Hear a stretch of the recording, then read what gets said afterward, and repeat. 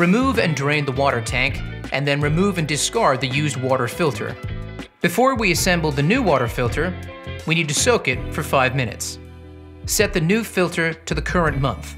Assemble the water filter parts and ensure they are firmly connected.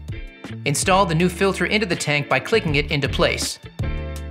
Fill the tank to the fill line. Now reinstall the water tank.